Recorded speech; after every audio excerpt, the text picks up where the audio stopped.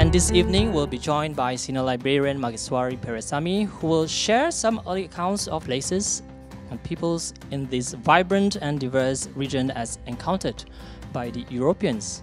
Magis is a Senior Librarian at the National Library, and as part of the Rare Collections team, she oversees collection development activities.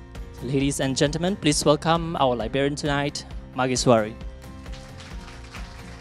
So this work is actually by Thomas Selman. He wrote about 32 volumes, and in his work he cautions people not to buy the nigari pepper, which was actually hollow and full of dust, and he advises that if you buy pepper, you should be buying by weight. Why am I showing Antonio Pigafetta's book, which is in our collection, is because of Ferdinand Magellan. Ferdinand Magellan was an explorer who actually accomplished what he called the first circumnavigation of the world.